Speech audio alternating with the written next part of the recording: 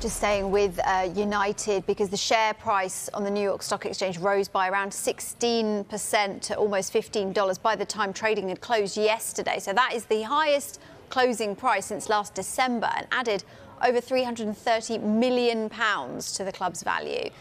United are already one of the world's most valuable football teams. According to Forbes earlier this year, the club was worth £3.9 billion. Only Real Madrid and Barcelona were valued higher.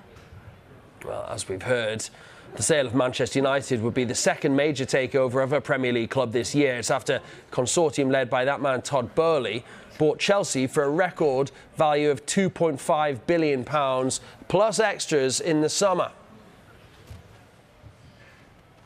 Manchester United have appointed the Rain Group, who were used by Roman Abramovich to sell Chelsea, to try to oversee the potential interest and sale. Chelsea are a big club. Manchester United's a bigger club. There's no doubt about that.